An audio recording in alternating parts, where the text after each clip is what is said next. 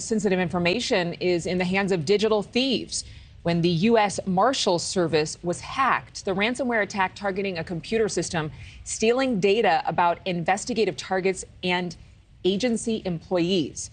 Alex Capriello has a live report for us. Exactly what was taken, Alex?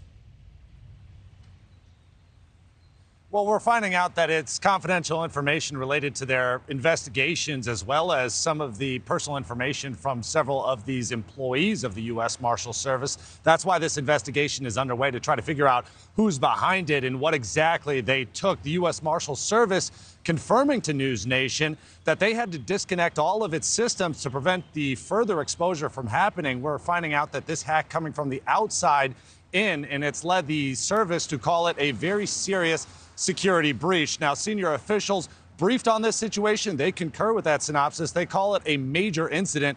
The computer breach, we're now learning, happened actually 11 days ago on February 17th, but the news only breaking to the public late last night. The Marshal's office says it's all about the sensitive information regarding their ongoing investigations. So that means the personal information related to both the criminal subjects and of actual U.S. Marshals employees. The Marshals Service also operates the Witness Protection Program, but at this point, it's unclear whether or not any sensitive information from that department has been exposed.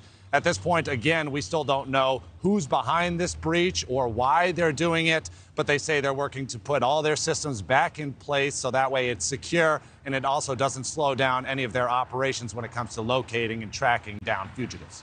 Thank you for watching. Go to newsnationnow.com to find NewsNation on your television provider. And don't forget to click the red subscribe button below to get more of NewsNation's fact-driven, unbiased coverage.